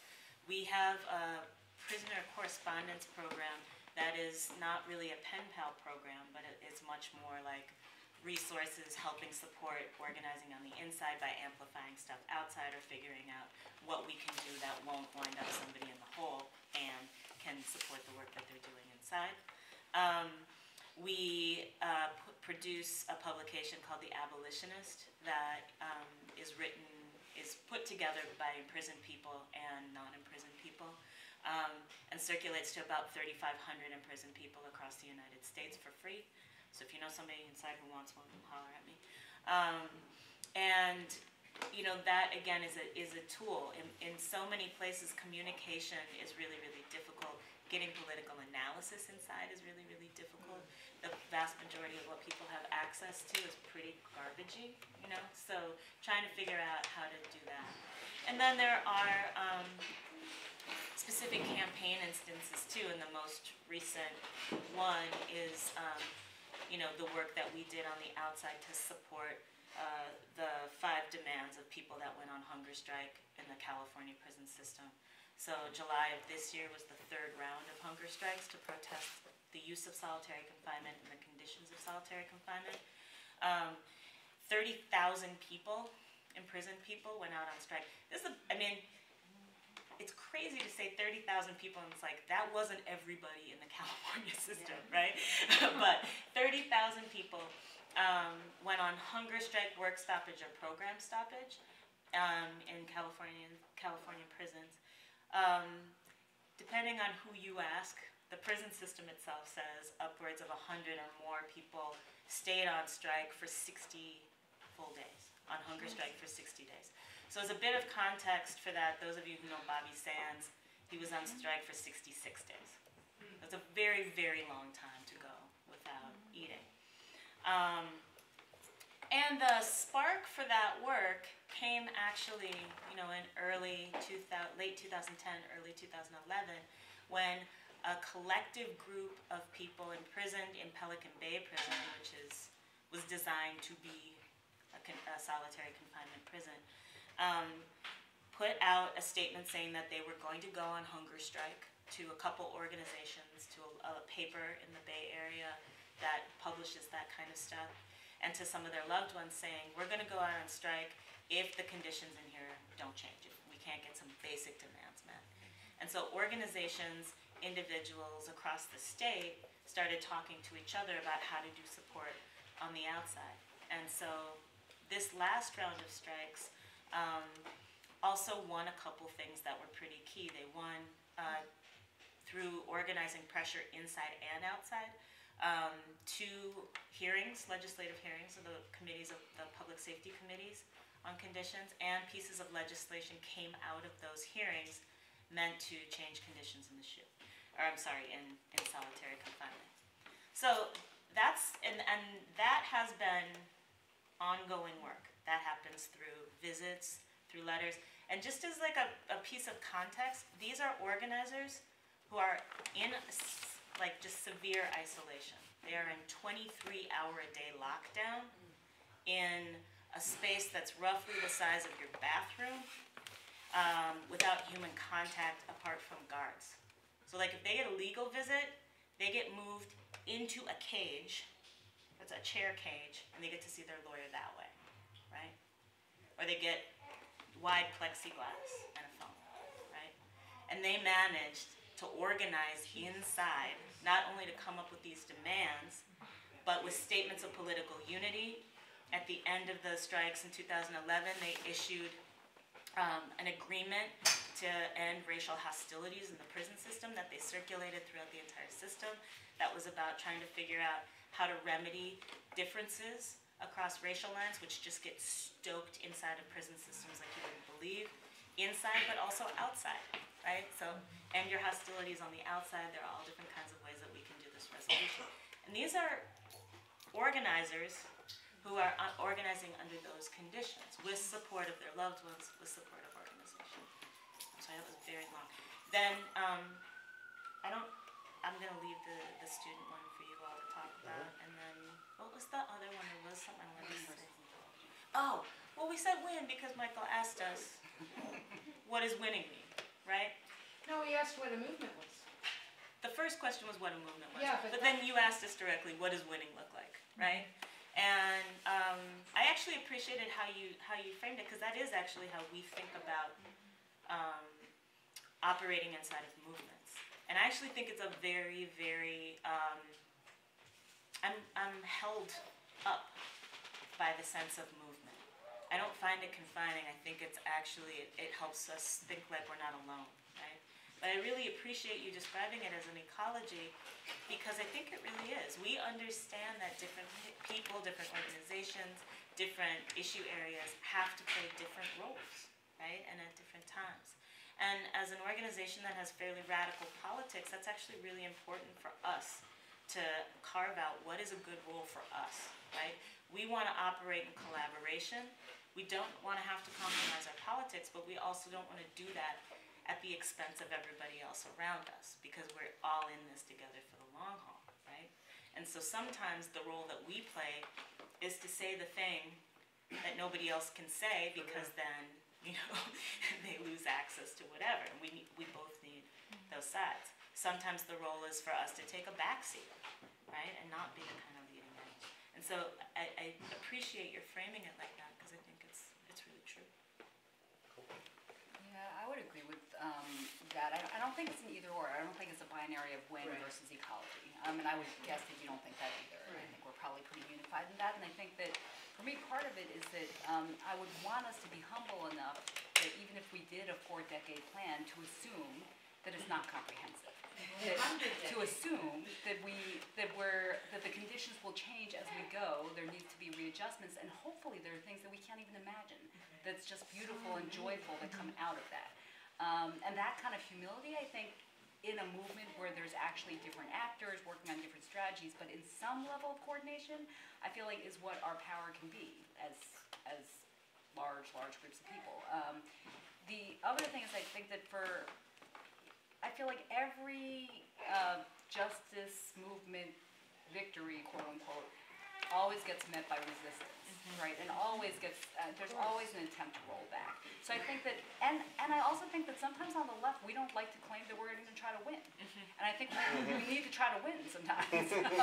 So that doesn't mean win means just this small box. It means, like, let's imagine what that looks like. Sometimes it means this piece today and this much broader piece tomorrow, or vice versa, but that we actually give ourselves permission to imagine that we actually have the power with our neighbors, with our families, to actually change conditions. And for me, that's actually what I mean by winning. Not necessarily what that final product looks like, because I don't know what that looks like, but I know that what it means is that all of us are moving forward together. I'm going to let Gabriel answer just like Rachel did in terms of the first question, because for Communities United for Police Reform, we're pretty focused on police accountability, although a number of our individual member groups do work. For example, the Malcolm X Grassroots Movement does a lot of work with political prisoners. Families for Freedom does a lot of work with families who have members in detention centers. Center for Constitutional Rights did some litigation around some of the hunger strikes in prisons. And so there's a lot of work that individual groups do, but as a campaign, we're pretty focused on NYPD accountability, because, you know, that's not enough work. I think I'm going to leave you with the student one, too. All right. I don't know how. I've not been a student in an undergrad for a while, and so I don't know how to organize students. I have some experience in organizing campaigns, and I think that there's some fairly basic fundamental campaign practices that are about finding a good issue that cuts across different constituencies and figuring out how to develop the right kind of campaign that can bring in people and that can generate some fire and heat to grow the number of people who are involved. And that kind of stuff, some of those are just like fundamental building blocks that everyone who works on campaigns then takes and has to apply in their own context, in their own political environment, in their own social environment. So like, I wish that I had the, like, here's what you do. I don't have that. But I'd be happy to talk with you about if there's something that we could do around, like as Drug Policy Alliance or other folks we work with, to support your efforts. So there's that. And just one thing about student organizing, when I was a late, I went to undergrad, so later in my life, traditional. I was a non-traditional student, I guess that's what they say. And one of the ways I decided to go the school I went to was that the year before the students for their graduation speaker, they organized to have Mumia as their graduation speaker, and this was in Olympia, Washington, and they organized, and so Mumia recorded something. Mumia, for those that don't know, is a political prisoner held for over 35 years now, I guess. For an alleged murder of a police officer, of which he's maintained his innocence, and there's a great amount of evidence to suggest he was not the person who committed the crime, and in fact the Philly PD had roped him into this thing. In any event, they organized to get him as the speaker, and I heard this and followed this on the radio, and I was like, I'm going where those folks are. But they spent a lot of time organizing, and they had actually the governor tried to shut it down and all of this stuff, and some lessons in that for me were about like issue selection and solidarity and all sorts of stuff that I'd love to talk about with you or other folks. The point is that student organizing has had a big impact on me. I owe a great debt to my political development to it. With respect to, just briefly on the rehab and treatment question, I think, in a sign of a shifting political environment, 14 years ago, when California passed Proposition 36, right? It was a treatment instead of incarceration initiative. It was like, let's stop locking people up instead of putting them in prison, give them treatment. And at that time, that was a progressive notion, to say the least, because it was not happening around the country. And that notion, that claim of like treatment instead of incarceration was a helpful sort of way to pierce this notion that the solution for everything was just going to be to lock people up. And that's what we were doing. right? Not everybody, of course. It was like low-income folks, folks of color, as you kind of noted, like the social infrastructure wiped out. So you're homeless, you're gonna get locked up. You're poor, you're gonna lock you up. You know, like that was the way to do it. I think we're really past this time of treatment instead of incarceration. And one of the things that is for me a signal of alarm is that this group Right on Crime, which are the same, excuse the French, assholes who, the prison system we have today was a bipartisan effort through and through, no doubt. But a lot of the knuckleheads who helped establish the ideological framework that formed the basis, the foundational basis for how it is that we got into this mess, are now like proclaiming themselves to be the ones who are going to get us out of this, which I think is the height of hypocrisy. But those knuckleheads are saying, oh, you know, we should have treatment instead of incarceration, right? And that coupled with the fact that now treatment instead of incarceration is a far more appropriate thing for liberals to latch onto, and liberals have been amongst the worst. Like, talk about some knuckleheads, and you know, that is an alarming thing to me. And the reason for that is, what it suggests is that there's something appropriate about how people got into the criminal justice system in the first place for a drug offense. And that now the only question is, should we be putting them in a jail cell or into treatment? And it doesn't question the notion that, heck, you know, maybe the person doesn't have a problem. Maybe the problem is that they live in a community that's targeted by the police for like in stop and frisk practices. Like the #1 arrest in New York City, well now #2, is for marijuana possession. And 85% of the people arrested for marijuana possession in this city are black and Latino. And the vast majority of them are young men of color, even though it's young white men who are far more likely to be using marijuana. And so the logical conclusion when you take out the rehab, you know, like treatments of incarceration, it justifies the notion of the very arrest to begin with. Like, what about no arrest for any drug offense at all? How's that? Or possession offenses. We'll start there for those who might feel a little uncomfortable at the notion of sales. Keep in mind that if you pass a joint to somebody in this state, you're a drug dealer by definition of the penal code.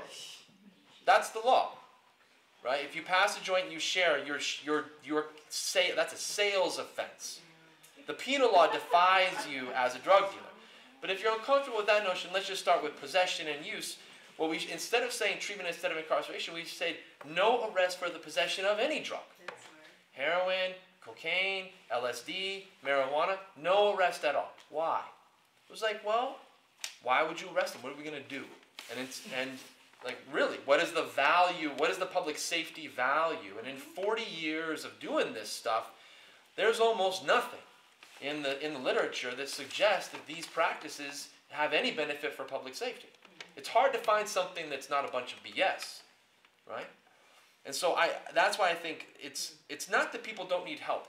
Trust me, there's a lot of people who do need some form of treatment and help, and I'm not knocking those people that do at all. We should take great care to make sure that for those folks that need some help, they get it. I mean, I'm sure all of us probably either have someone in our family, or maybe it was us ourselves, or we know somebody who's like the uncle who drinks you wish does not start drinking on Thanksgiving, but they do anyways, right? It's like the family member who's got some other problem, like the person who's just, their drug use is an issue for them. We've been those people or we know them. And those folks should get the assistance that they need. But the fact of the matter is that the vast majority of people who use drugs don't have a problem. And until we start to be honest about that fact, the notion of treatment instead of incarceration suggests that the mere use of a drug is a problem. And then what we're going to debate is like, what should we do? We're going to mandate that person goes to some treatment, which, by the way, the vast majority of treatment programs are utterly BS. There's very little evidence for their efficacy, right? They tend to define success as whether or not someone is abstinent, right? 6 to 12 months after the end of the treatment course. It says nothing about how the person is in their life. There's people can use drugs and take care of their kids and go to work and all kinds of things. Like a more fundamental question is the person stabilized enough where they can deal with their responsibilities effectively? Do they feel a sense of joy? Do they have connection with their self-worth? Whether they're using drugs or not shouldn't be a point. So obviously, there's a long answer because this is a big thing for me. Clearly. And it's hard, legislatively it's quite difficult because, there's a certain, Rachel's talking about what's possible, within a legislative context, what's possible. I'll tell you, it's not, I don't want to say it's not possible. It is a challenge to try to advance a legislative agenda where we're saying, how about we don't arrest anybody for any drug possession offense in an environment where we're still arguing with elected officials about the fact that these 50,000 marijuana possession arrests are totally against the existing law that we have on the books. We're just trying to fix the existing law, and that'll change it. With respect, very briefly, to the ecology, I like that term a lot about movement stuff and winning. What I like to think about winning a lot, I want to win. I do, and anybody who's tried to change any policy knows that in the effort to do so, the vast majority of your time, if you're defining the victory as whether or not you change the law, then most of your time is spent losing. Right? It's like, I have become a fantastic loser.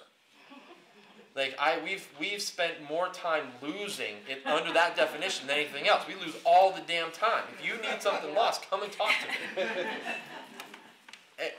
And it's why we have to be careful about how we define the win, right? Because there is a point where we want to pass the law, like we want to win the lawsuit, those are important benchmarks. I'm not knocking them at all. But there's a whole range of other benchmarks too, and Rich, you're sort of hitting on it earlier, like the professionalization of the movement. It's like, to the extent that the funding apparatus I don't want to get us too far out, but to the extent that the funding apparatus begins to shape how we define victory, and then it's like, did you get your bill passed or not? It's like, well, no, because it takes a long time to do that.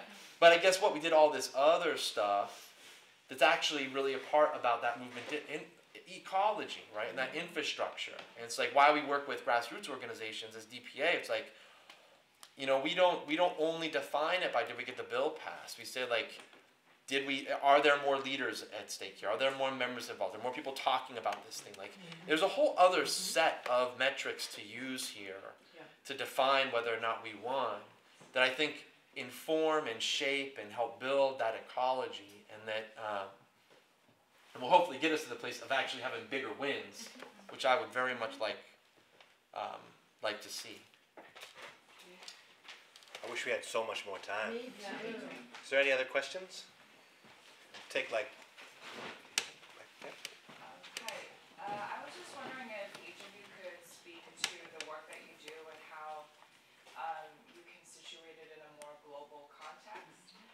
Just because of the mentions of 9/11 and also the mothers of the disappeared, for me it's really hard to, I guess, wrap my whole heart around things like changes in policy or discussions about national surveillance or the PIC in the context of the fact that, for me personally, I believe that we are living inside the empire. So with 9/11, all the changes that might have happened within the US, our lives are still founded on the deaths of people in Pakistan every day. We are a society that refuses to hold our own military officers accountable for the sexual violence they commit to not only to each other but also to people around the world. And in the military bases for which we don't pay rent, for instance. With what happened right now with the expansion of the military in the Philippines, for instance, how can we reconcile that? And from within the empire, from people who are working on issues of surveillance and policing and state violence, nation-state violence, how can we be in solidarity with people around the world? And how can we connect the work that we do to the experiences of people, for instance, in the quote-unquote global south, over which we have imperial power?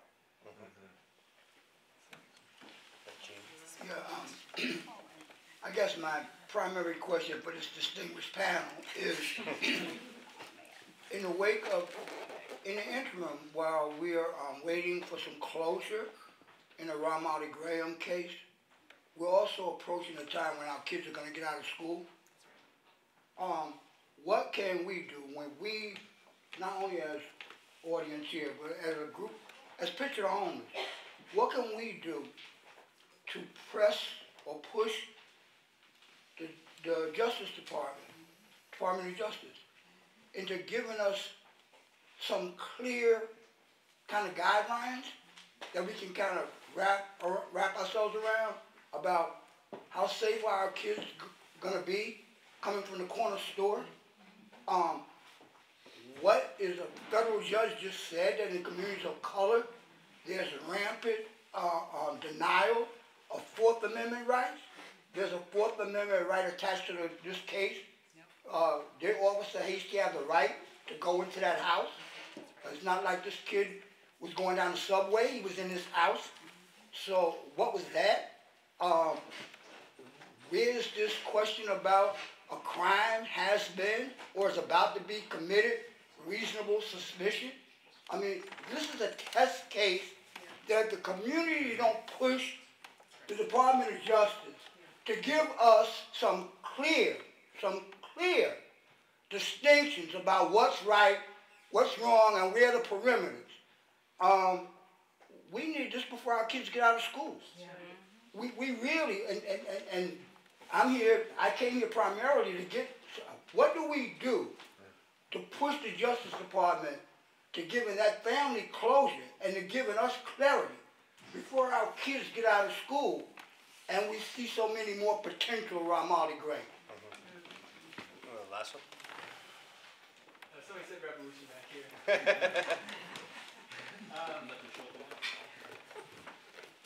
I don't feel like, I mean, you've laid it out, but I feel like it's important to say that, like, in each of your respective areas of work, what's been accomplished in the movements that you're a part of is really significant. Like, it's, what you laid out in terms of where we've moved around the drug war is huge. I don't think it's hyperbole to say that we wouldn't have a de Blasio administration actually if stop and frisk hadn't become a public issue. And the work of CPR was central to that, which is potentially going to change the landscape of mayorship here, right? I mean, we had two terms of Giuliani, 3 of Bloomberg. It's the first time somebody that's nominally progressive is in office here in a long time.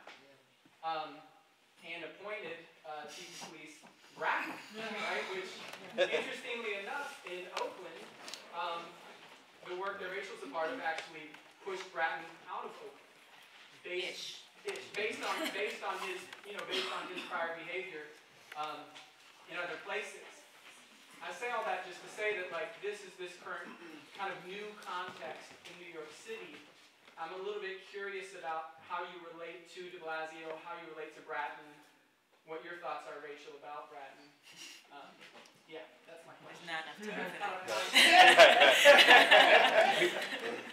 Before we dig into that too, I'm just going to encourage you, in the interest of time, you don't necessarily feel obligated to answer all those questions, although there was one, the global question, some interest from all of you, but the other two, you don't need to feel obligated to answer all 3. But feel free to if you'd like to, by all means. Yeah.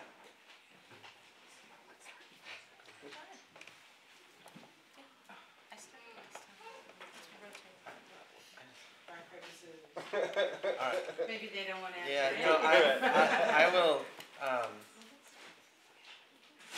The international question is a big one, and I think I should probably just mention, because of the role of the war on drugs so much, or it has played such a, and continues to play such a huge role as a vehicle for militarization in the global south and around the world.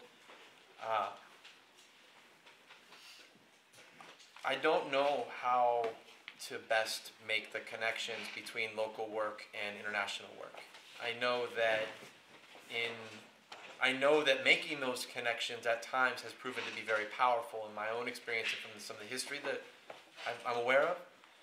And I think that there's a lot to be said for creating awareness at the very local level for people to understand how it is that extremely local issues are connected to very global circumstances.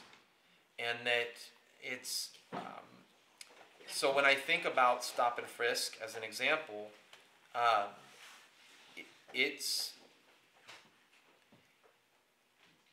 it may not be a polite, we may not be able to say in polite company that it's a police state kind of activity. It's easier to say that Iran has a police state to justify, us rattling the sabers, or that, that Putin is, a tyrant, for seizing Crimea. But I would submit that if we were to, I mean, as we've done, or people here have done, but if we were to just go around and ask people who have been the subject of the practices of stop and frisk, the responses that we got, if we were to lay them out for responses from people in other parts of the world, we'd probably find them to be pretty similar in states that we charge as being police states. And I think, I find as an organizer that it's useful to get folks to connect with a local discussion about what's happening, and to build out from there to understand the linkages to global factors, so that people have a basis for an authentic solidarity. And that that I think, coupled with doing the kind of solidarity work where folks are actually going to other countries and bearing witness and taking part in local struggles at the invitation of folks from other parts of the world, and bringing that back and sharing that, has certainly had a profound impact on me and my own work, and I think continues to shape a lot of the different organizing struggles that I am either connected to or follow quite closely.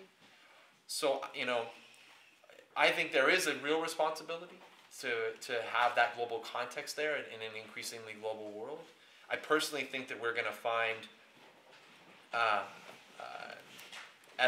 particularly in efforts around the drug efforts, that there's going to be an increasing global conversation around this upcoming UN meeting that's happening here in the US in 2016 called UNGAS, where questions around drug policy at the global level will really be a subject of discussion, an international discussion, and the role of the United States in maintaining the system of drug prohibition at the global level, which creates a system of justification for militarization, for things that are happening everywhere from Afghanistan to Mexico. We have a really unique opportunity to engage that in a way that we don't, in terms of the UN, only comes around once every 10 years. So that's an opportunity we're certainly looking at and trying to brainstorm now about best ways to take global issues, particularly on the UN, which is not always the most exciting thing. I mean, in this country, we completely ignore everything to do with the UN because we're in violation of nearly every freaking treaty that exists with it, right? But I think it's an opportunity for us to engage, and I'm hoping that we're able to do so in a way that builds stronger ties with organizers in other parts of the world, and where our work can be informed at the local level by some of those struggles. And that may not be as, I wish I had a more succinct answer about it, and maybe you have other people have ideas about this stuff, but it's certainly something I feel very acutely aware of it all the time, and I think it's a constant state of a dynamic tension. I think what I would add is two things to that question around the global piece. One is that if we look at New York City, there are a number of neighborhoods where community residents would say that they've been under occupation. And that hasn't changed. Even though stops are down significantly, it's still more than double the first year Bloomberg took office. The racial disparities are still pretty much exactly the same as they've been for the past dozen years. And so we've had some important shift in conditions, because it's good that the number of stops are down. That's not a bad thing, but we've got to actually do better. So that's one piece. And for me, we have to connect the local to the global. And the second piece of that for me, this is like a 2-hour-long conversation, right, which we're not going to do right now, but the second piece of that for me that I always keep in my heart is that a good friend of mine from El Salvador, Marta Benavides, used to say when she was asked by Americans what kind of solidarity work would be helpful, what she used to say is, hold your government accountable. Like, that's your solidarity work. Don't think about helping us. Hold your government accountable. And so for us, I feel like our task is, regardless of where you are in the political spectrum, regardless of whether or not you believe in electoral politics, we have a task in this country to hold it more accountable than it's being held, in whatever way that looks like. And so, just to skip gears a little bit to the Ramarley Graham question, there's a campaign around this right now to make sure that we get the DOJ to convene a grand jury on federal civil rights charges, and ideally move on that. It's incredibly difficult because the DOJ almost never comes into New York or other places to do this kind of thing. In fact, the last time I can remember them doing it in New York were probably 2 times. One was maybe around Louima, and before that was Anthony Baez. The good thing is the Anthony Baez case, a lot of the organizing was led by the Justice Committee, which at that point used to be called the National Congress of Puerto Rican Rights. They're also helping to lead this work around where Marley. And so there's actually a number of activities coming up in the next few weeks that we should talk about separate from here. And anybody who wants to, happy to talk about it. I just don't want to do it on camera in a big group. And then on the de Blasio-Bratton question, I feel like that's a 5-hour conversation. But what I will start by saying, I think, is that we're in a moment of opportunity, challenge, and contradiction. Meaning that it's kind of like the victory question, right? Like some people saw it as a victory in terms of who was elected, and others and many people saw it as that's a reflection of people's power. That doesn't mean that we won. And that doesn't mean that conditions permanently change. It doesn't mean that there has been policy change yet on policing. It's our job as a movement to hold him accountable, the administration accountable to what they said that they would do. So when the MTA and the NYPD said that they were going to do a sweep of homeless people off of the E train, picture the homeless, organize people across the city, work with some of us within Communities United for Police Reform to do an inside-outside strategy where some people pushed on the administration privately, some people did, and some of the same people also did stuff on the outside. They canceled that E-line project in terms of their quote-unquote sweep of homeless people, which doesn't mean that they're not going to continue to target homeless people. But it means that we have to claim these victories as we get them, because part of what we need to build movement is to make sure that there's something that we believe we can change. And I don't mean false hope of change. I mean, we actually were able to change that. We were able to stop it in its tracks because of the leadership of groups like Picture the Homeless and because people were looking out for each other. So the other piece on Bratton, I've got many, many opinions, but because I also remember Bratton here in the mid-90s, and the families of Anthony Baez, Nicholas Hayward, Hilton Vega, Anthony Rosario, Yoo-Hyun Kang, they all remember Bratton from the mid-90s. And what I want us to remember, though, is that the NYPD and the systematic discrimination and abuse of our communities is not about one person. It's never about one position. And in some ways, some of that becomes a distraction from us actually looking at the system of practices, that we actually have to address the system of practices regardless of who the commissioner is. So we could have had somebody who was the commissioner that maybe lots and lots and lots more people would have, I don't know. But either way, it's still the NYPD. It's going to take us a very long time to change this beast. Yeah, that's a great way to put it. And we've got a lot of work to do. That's a great way to put it. Yeah, sorry, I'm having like 1,000 ideas trying to get out of my mouth at one time. I completely agree with that, and I think, both and, right? And I'm going to talk about Bratton as a way of talking about the international stuff, because I actually think it's like a perfect little nugget to do those things. I guess from where I stand inside of my organization, not only is it one person, but that's what policing is. That is the practice of policing. The practice of policing is containment and control and suppression of dissent. That's what it is, right? So it doesn't matter if it's Bill Bratton or Ray Kelly or me, right? At some level, right? If the practice is the practice of containment and control and suppression of dissent, right? If you do policing in that way.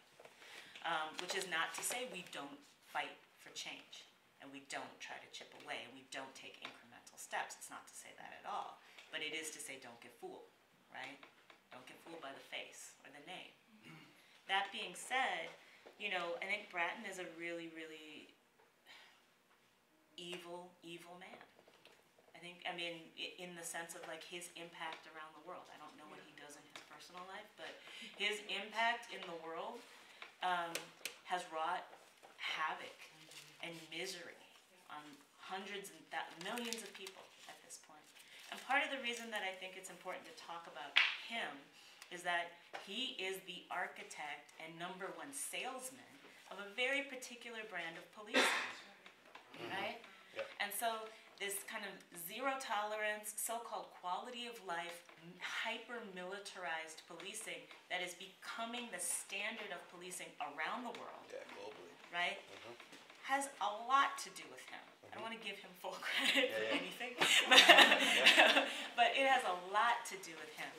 And, you know, the fact of him moving from here, like using New York as a petri dish and perfecting that style of policing here, and then taking it to Los Angeles and just like cranking it up, right?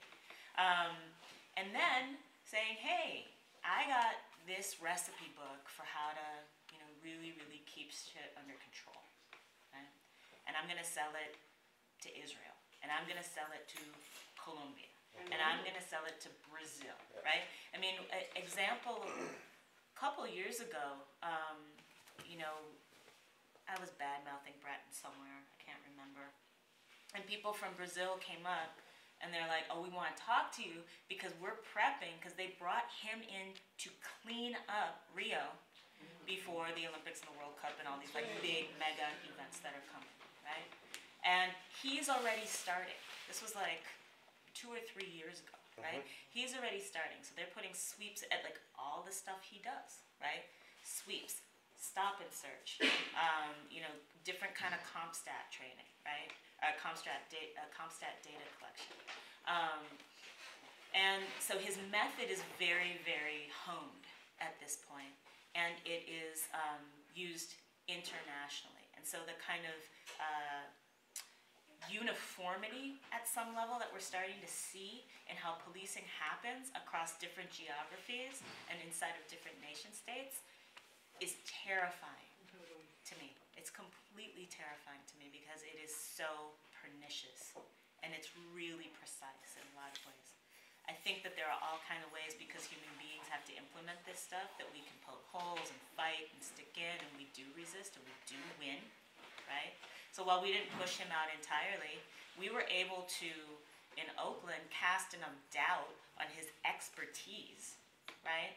That the city said they wouldn't allow him contact with any residents of Oakland. He was meant to do like a series of public events as part of his contract. And they're like, we're taking all of that stuff off the table, and we never saw him once. So he stayed on the contract, right? But the fact of public outcry around that shifted the terms of his contract.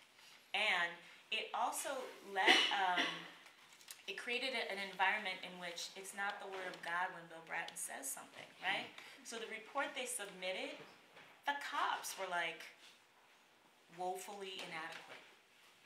This is a bad report. You know, this is just like consultant BS, right?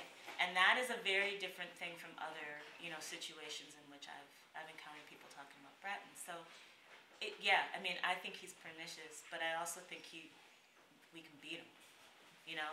And these wins, when we tell ourselves that we win, they also see that we win something and that we're not afraid to keep coming back. And I think that's why it's incredibly important to claim those wins. Thank you.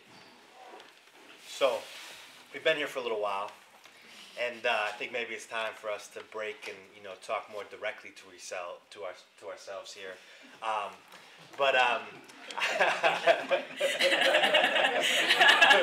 words, Michael's got 17 questions.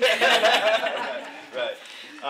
Before we do, I wanted to, if there was any like 1 or 2 comments, or not necessarily questions, but anything else that in burning anyone wanted to just bring into the air or give thanks to or honor, I wanted to allow that. Cool. Michael, can we honor the term abolitionist, which I just think is genius? Yeah. Give it up. Yeah.